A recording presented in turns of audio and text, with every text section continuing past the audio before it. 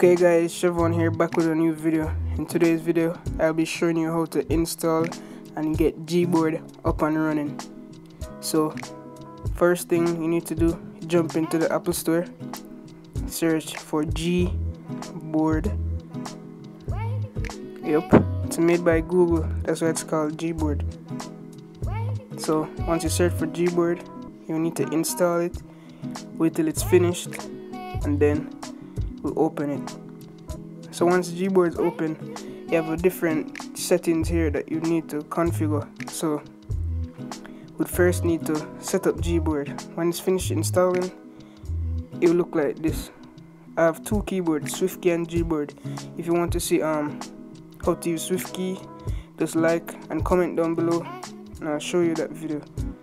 Okay, so let's go into Gboard. Yeah, so we need to configure these settings now.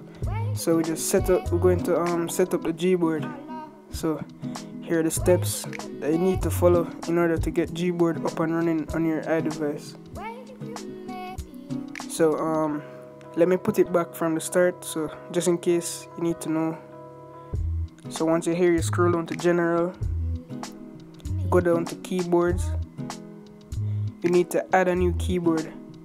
See, you have SwiftKey and Gboard, but we're adding Gboard now. So once Gboard is added, you need to allow full access. If it's off, you won't get the full use of Gboard, so you need to allow full access so that you get all the functionality of Gboard.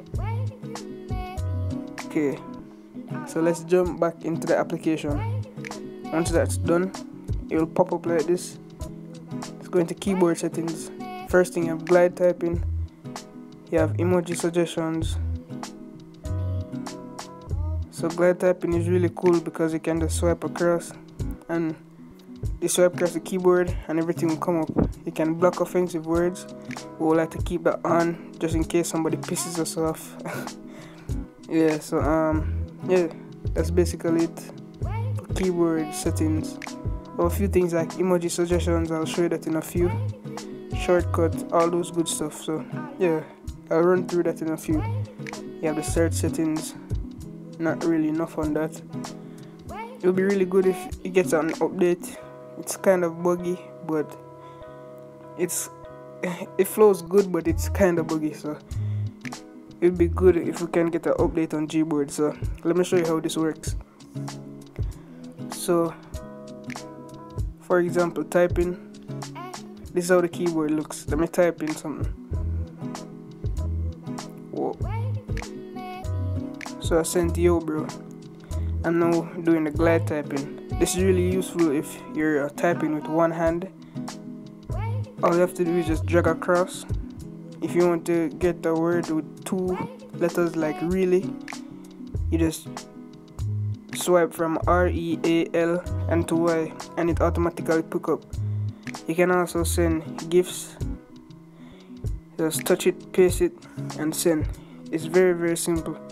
You have millions of GIFs, thousands of GIFs you can choose from. All you have to do is just search the category you want. You have clapping, high five, angry, sad, happy, surprise. Millions of GIFs you can choose from just to spice up your conversations with your friend. And you can also touch the G and search. So let me show you how to search for emojis. So you click the emoji tab, go and search. So I type in lol and you will see the smiley face pop up. So it's very useful. You don't have to be scrolling through the emoji tab just to find the emoji you want. So all you have to do is type in the emoji and it will come up.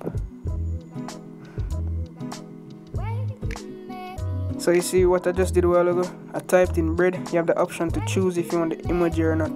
I think that's really cool. And also you can search for your nearest restaurants, your nearest movie theater, all that good stuff. So as you can see, I typed in restaurant and I found the nearest restaurant close to me. Send that to my friend. Tell him that, yo bro, we're going to Star Grill tonight. We're going to get some grills. So It's really cool to spice up your conversations. Gboard, really cool for that.